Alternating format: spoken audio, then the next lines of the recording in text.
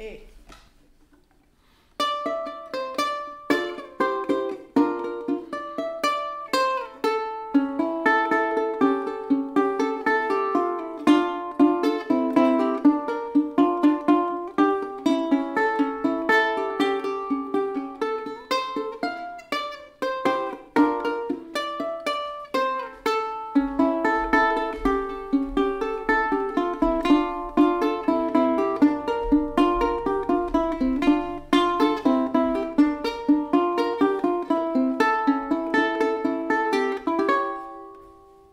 Hello everybody, this is Brooke Adams, and today's video is how to play some chord melody.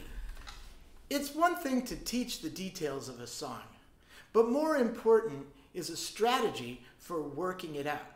Obviously, you'll need some kind of a chart or knowledge of the song, and I'll cover that in another video. But here, for now, are 4 steps to learning chord melody. Step 1. Fill in the blanks. Step 2, work out your fingerings. Step 3, learn micro habits. And step 4, break the song into chunks.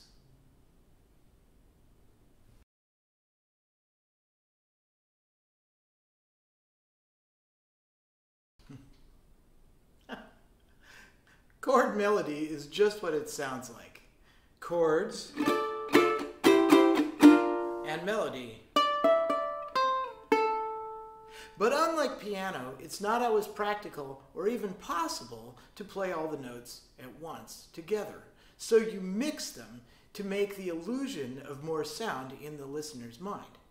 You do this by finding the long rests and long notes and filling them with chords or fills. Here are some eighth notes followed by a whole note that stretches into the next measure. 1, 2, 3, 4, 1. See how much space that is? Let's fill it. And on to the next one.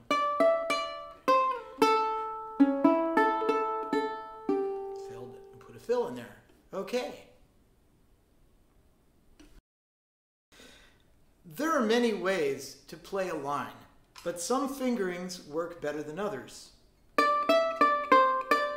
There's nothing wrong with that, but see how busy it is. A lot of finger movement, and each note is cut off by the next note.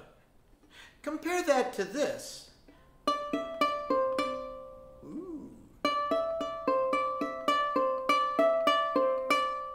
There's 0 left-hand movement, and each note is on a different string, so it rings out like a little bell. It's better, but still not the most efficient. If you do this, this puts you in position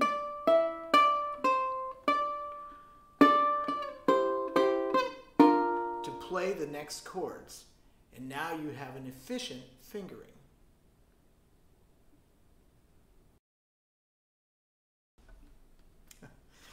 A micro habit is like a lick.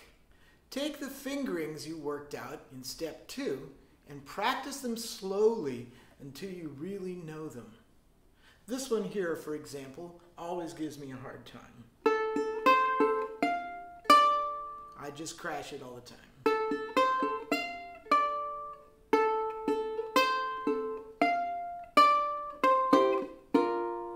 Pay close attention to what your fingers do. They're more independent than you think. And knowing the next place your finger is going to go is more important than how fast it gets there. Examples.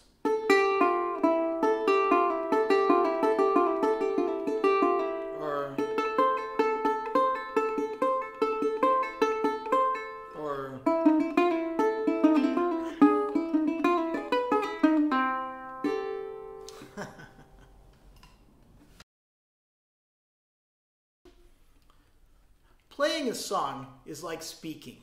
Each musical phrase is like a sentence. Phrase 1. Phrase 2. Here's another. Phrase 1.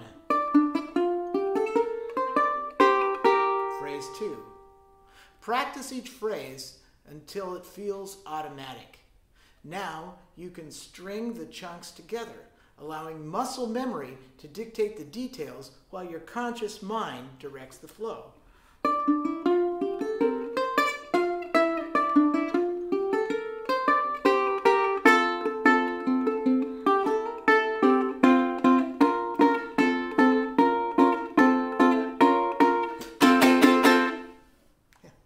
Okay, so there you are, the 4 steps to chord melody. Fill in the blanks, work out your fingerings, develop micro habits, and break your song into chunks. Give them a try. Start with something really simple. Be patient with yourself. I always like to say, the practice is learning to tolerate yourself sounding bad until you play good, and then find something new to play bad. If you dig these videos, please subscribe or come visit elborco.com and get an album. You know, they're cheaper than a hamburger and they last longer. Until next time, be of good cheer, drink some beer, and have no fear.